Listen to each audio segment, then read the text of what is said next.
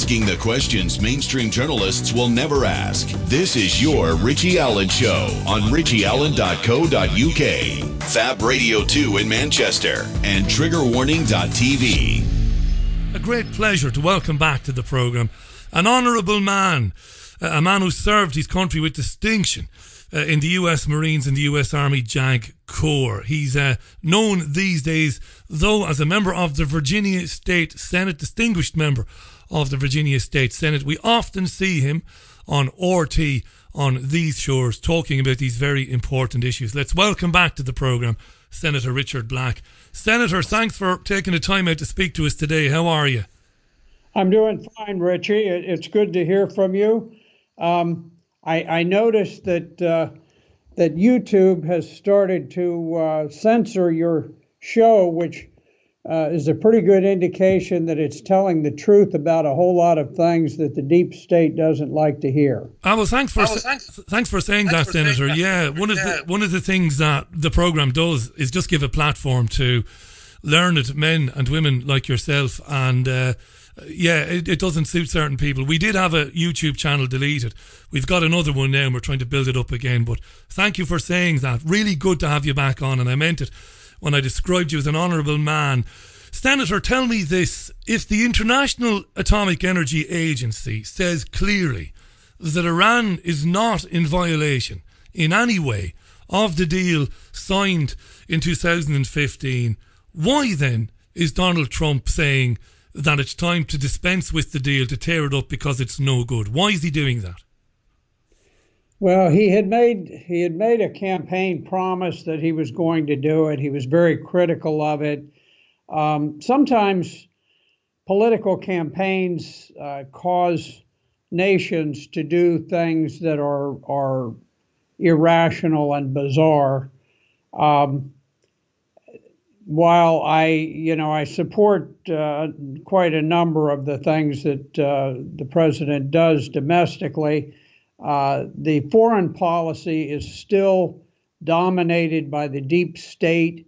You might recall that when President Obama was elected, there was a large coalition of anti-war activists who were a part of his election.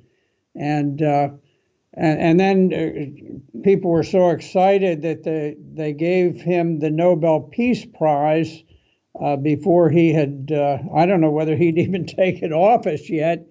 And but in any event, they gave it to him before he'd had any chance to do anything. And as it turned out, very quickly, the deep state took control, and he ended up with one of the bloodiest presidencies in our history. And I worry that we are embarked on a very similar path under President Trump, who campaigned, with the exception of his declaration to get out of the Iran nuclear deal. All of his other campaign promises were aimed at the people who are sick and tired of endless wars. And he has reversed his position on all of the peaceful things, and the one that he has maintained throughout was his determination to end the Iran nuclear deal.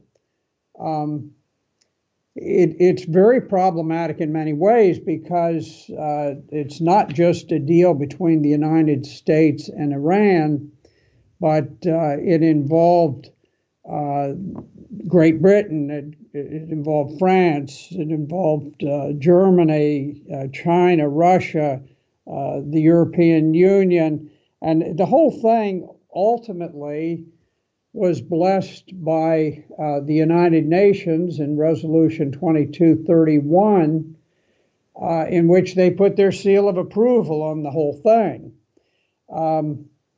And since then, the Atomic Energy Commission has gone in and they have said that Iran has been in rather diligent compliance in every respect with the deal.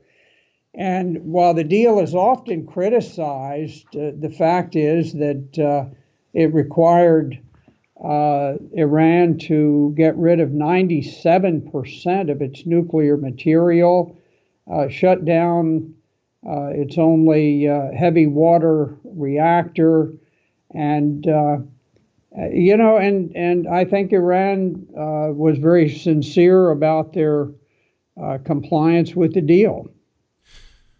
How influential then is Israel and the Israeli Prime Minister Benjamin Netanyahu? And when speaking about him, I suppose since we last spoke, I think we last spoke late last year. Recently, of course, Trump appointed as his national security advisor the neocon legend, I suppose, to give him that title, John Bolton. How influential are people like that on Trump and on decisions like the one he made yesterday? Well, they're very important. Honestly, the number one foreign policy objective of the United States is to support and implement Israel's foreign policy. We can't even defend our own southern border, but we're willing to spend $7 trillion, go $7 trillion into debt in order to carry out the agenda of Israel. And I think that's unfortunate. I mean, I support Israel's right to exist under its internationally recognized borders, but Israel has this intense antagonism towards Iran, and whether they like them or not, the fact is that Iran, the difference from Tel Aviv to Tehran is approximately 1,600 kilometers, or about 1,000 miles away. This is a tremendous distance. Iran has never taken any offensive action towards Israel, and yet Israel is incessantly bombing, assassinating. They've attacked across the Lebanese border back in 2006. That's the most recent one, although there have been a number of cross-border attacks by Israel against Lebanon. What do we do about them? Sorry to interrupt you, Senator. This is really important. What do you do about Israel? I said for years, I'm a commentator first and foremost, a journalist secondary, but a commentator. And I've said for years, look, I would support a two-state solution, pre-1967 borders, shared Jerusalem. I think you and I would agree on a lot there. It doesn't matter. I put the biblical stuff to one side, the historic stuff to one side, and I say, look, for the sake of peace, pre-67, and you said something very important there. You said that you support Israel's right to exist so long as it, abides by and it adheres to the international law. But of course it doesn't do that. What would you, if you were given a magic wand, this might be a bit unfair to ask you, but I'm going to ask you anyway. We're like old friends now. I think I can ask you this. What would you do, Richard? What would you punish Israel? I mean, when a so-called regime anywhere else in the world does something that offends the international order of things, we can't wait to cripple the country with sanctions and punishments. There are those listening to this who would say, if Israel continues to commit the crimes it does, violating sovereign borders, doing these things you described, surely they should be punished. What's the point of constantly saying, oh, here's another resolution against Israel's behaviour, here's another statement condemning it? At some stage, somebody's going to have to do something about Israel. And I don't mean militarily. Go ahead. Well, I don't know that I have a good answer for that because I I doubt that we're going to see anything significant. Although I regret that we took the step that we did with Jerusalem. I think the situation in Jerusalem was almost optimal, where there was an ability for people of various faiths to go and to worship there. And I think to some extent, what we've done is little more than a stick in the eye that was unnecessary. I do think that it would be appropriate for us to urge restraint on Israel when it's dealing with the uprisings over in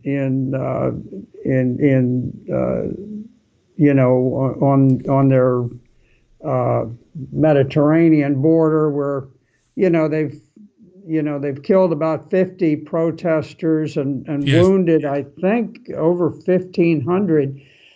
Honestly, I may be missing something, and there may be something obvious that I'm missing, but I'm not aware of any situation in any country, any halfway civilized country, where 1,500 protesters have been shot. And it's one thing when you're talking about a war and you've got armies on two sides, but when you have protesters and you have 1,500 of them shot, and simply no criticism, nothing but encouragement, and to me that just seems like going too far, because we're always talking about how we should allow protesters and how that's part of their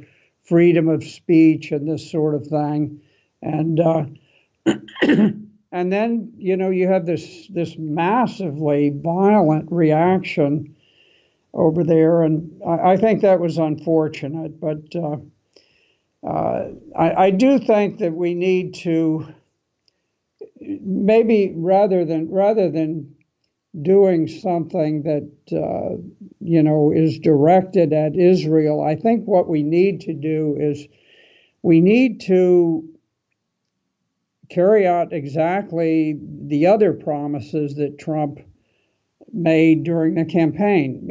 First, to stop this foolish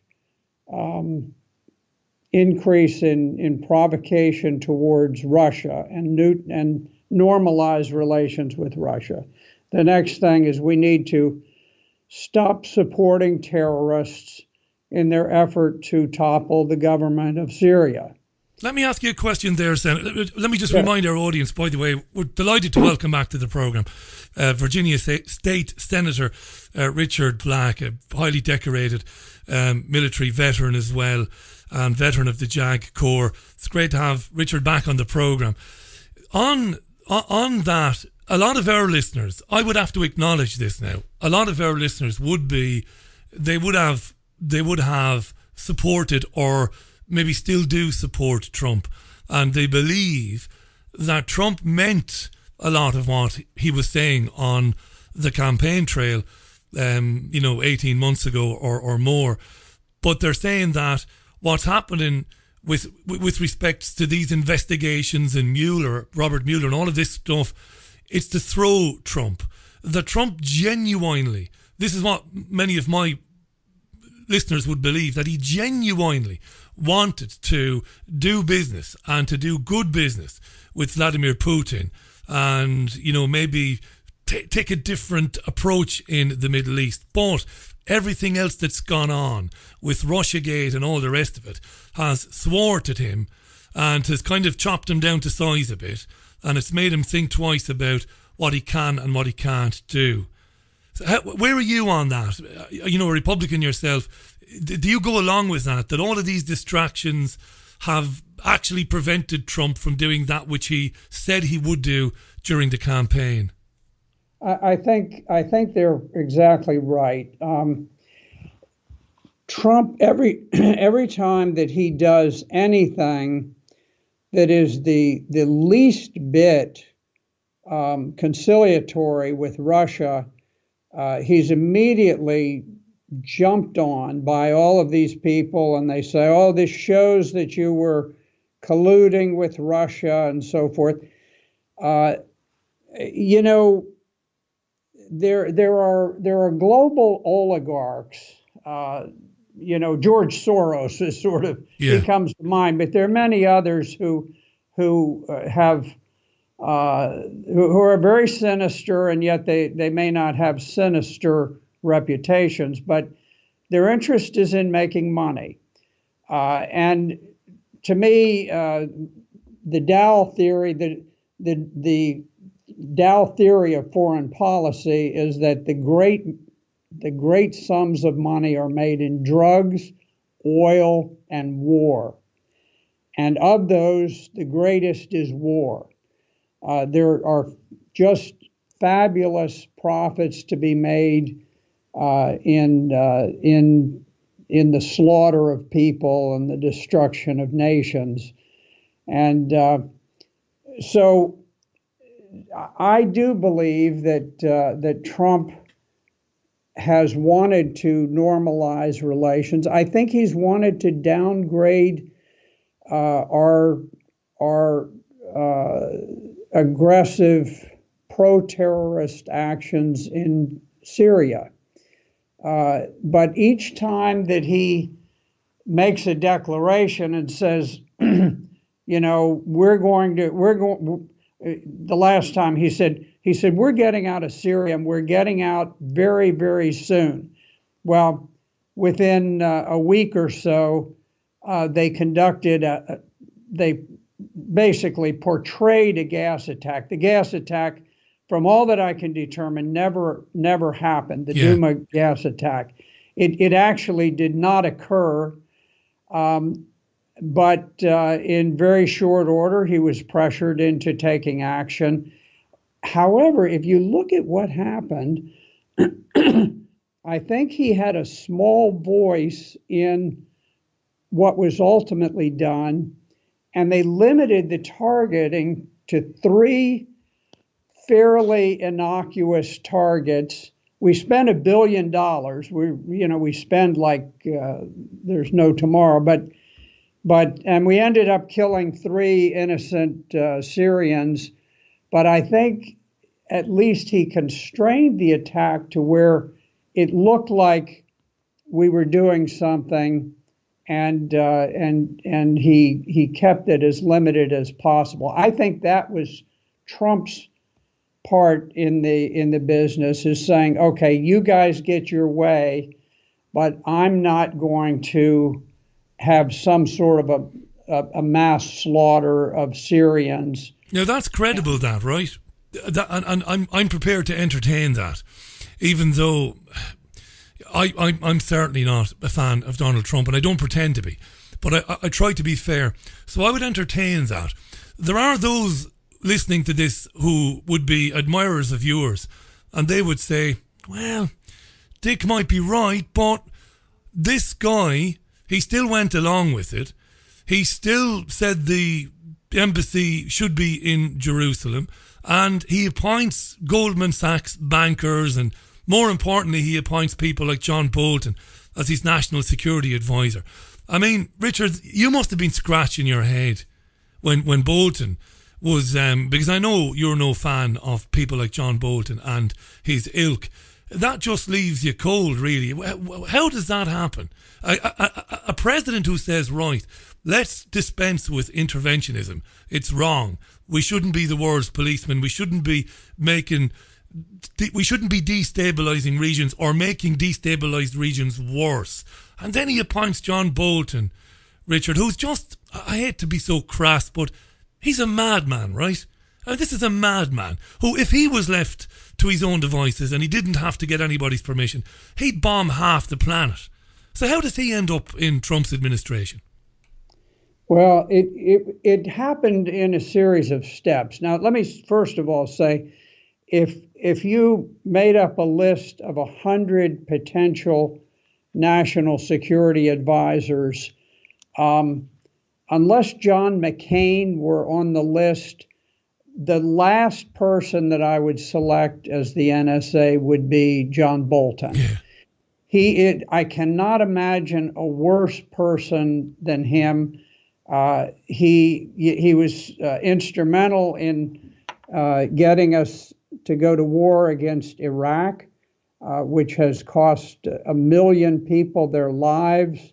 And ultimately, we've incurred $7 trillion out of our $20 trillion debt as a result of not only what we did in Iraq, but the various wars in the Mideast that flowed from it. So he's horrible. And it began when, the president initially selected General Michael Flynn, who was a man of tremendous honor, intellect, a man who recognized that we were driving off a cliff, and he wanted to draw back from war and have a more peaceful world. He was ousted in a palace coup, and from that point forward, all of the structure he was putting in place in the White House has been disassembled step by step. And this was a great tragedy of the Trump presidency, because each of the new war hawks that comes on urges additional war hawks to be added to the cabinet. And so we've got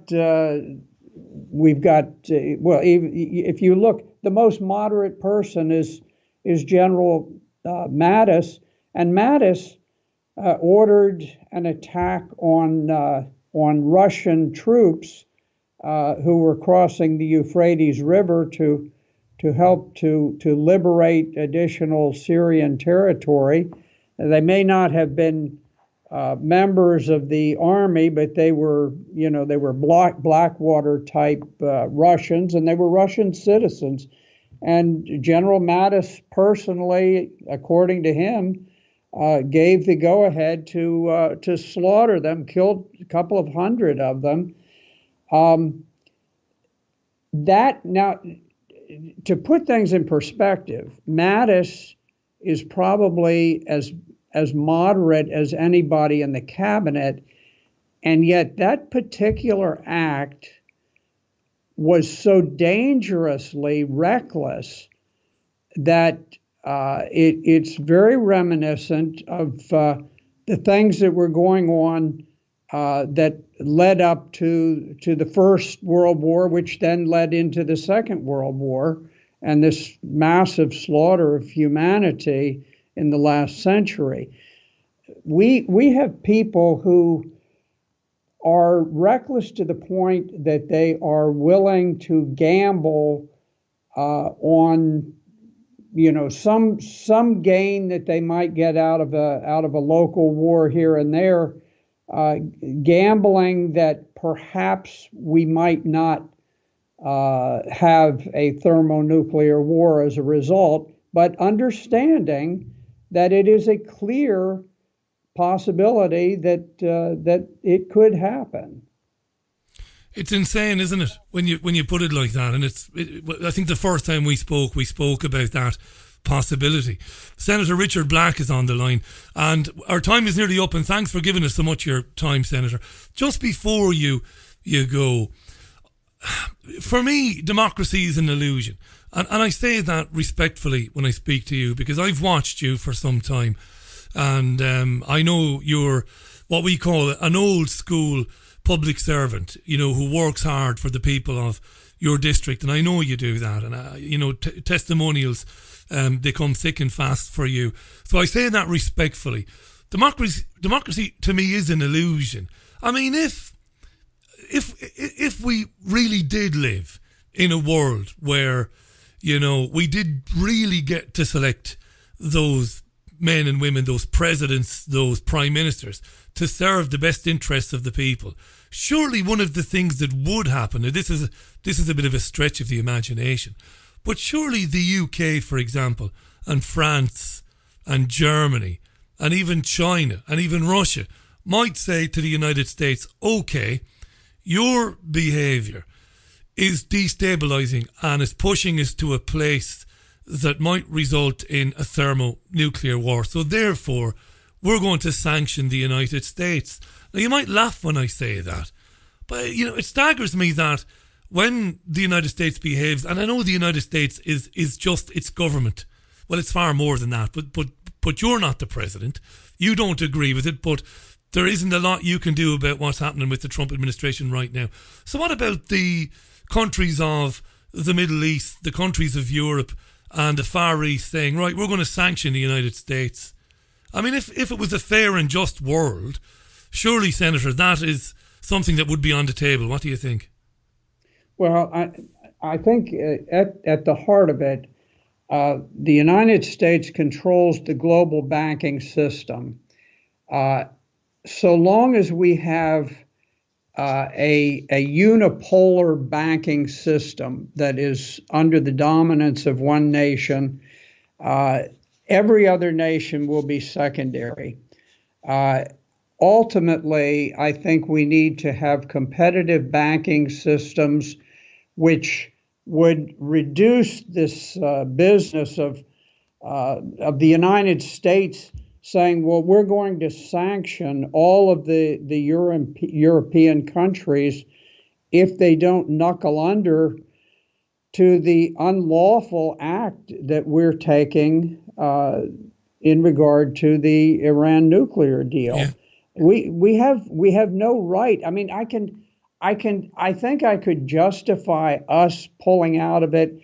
I can't justify us punishing other nations for observing a treaty that they have entered into under the auspices of the United Nations and the European Union and everybody else. And yet we say, well, we don't like it, and so we're going to punish you if you don't do what we're going to do. This is evolving into a global dictatorship, and I think that is always a bad thing.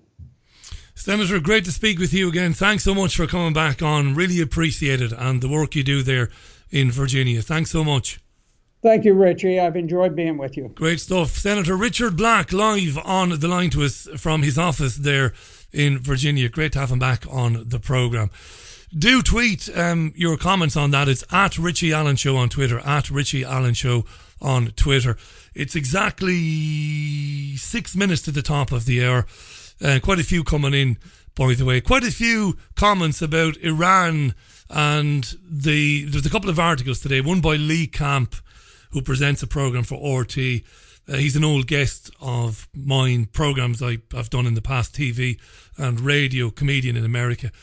And he's been writing about today in the Huffington Post, I think, amongst others, about the fact that Iran was going to use the euro. It was going to trade its oil using the euro, something that the Iraq government of Saddam Hussein was planning on doing as well. And people are saying today that's significant. I don't know. It might very well be. Hi to Moinga, to Mark Richards as well, to Faisal, to JP. Thanks, JP, for the tweets and for the memes there. To Tony Allars as well. It's at Richie Allen Show on Twitter. Cartoon Drunk saying he's a good egg is Senator Black there. Yeah, these are interesting times. It's interesting that when anybody talks about sanctioning the United States, well, we control the financial apparatus of the world. Therefore, it would be difficult to sanction the US, and the US could then punish, penalise any country that decided to take up against it and to move, to propose sanctions against it. But if you really wanted it, and this is the point I'm making about it all being rigged, the whole system. Netanyahu's presence in Moscow today, right? Netanyahu's presence in Moscow today must give you a clue. Even all of those listeners who really want to believe in Vladimir Putin and really want to believe that there is genuine opposition to the Zionist cabal, the Rothschild Zionist cabal, by the way, the tiny, tiny group of families. People want to believe there's genuine resistance, and that genuine resistance can be found in Russia. I don't believe it. I've never believed it. And I give and have given credit to the Russian government for the position it's adopted in Syria, which has prevented the overthrow of Bashar al-Assad, which would have been a terrible thing. Without Russia's intervention, obviously the jihadists would now be in control and the country would be a basket case. So Russia and its government and its president take all the credit there. But don't fall into the trap of thinking that Vladimir Putin and his aides, cronies, friends, fellow politicians are somehow anti the Rothschild Zionist cabal plan, the agenda, because I don't believe they are. I really don't. Is what I believe.